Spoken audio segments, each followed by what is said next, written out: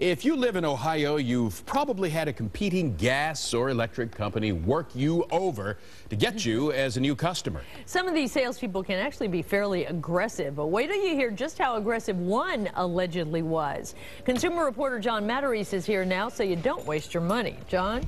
Well, Carol, alternative energy companies are writing to us, calling us, even knocking on our doors during dinner hour to try to get us to switch. And with some, the salespeople are paid by how many customers they can change over, so they can get aggressive. And that may be what happened in Chicago. The Chicago Tribune is reporting that a representative of Direct Energy, you see him there, he's under arrest after allegedly getting into a physical altercation and punching a potential customer who just happened to be an off-duty police officer. Direct Energy says it's investigating and does not encourage aggressiveness. But the Canadian-based company has been the subject of quite a few complaints for hard sell tactics in states where it sells energy.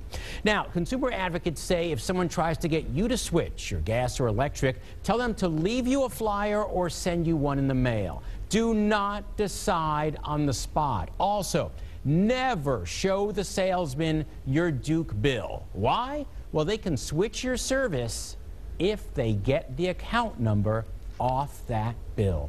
Viewers, in fact, have complained to us that some salesmen initially claimed to be working for Duke, claiming they're offering a rebate. No such thing.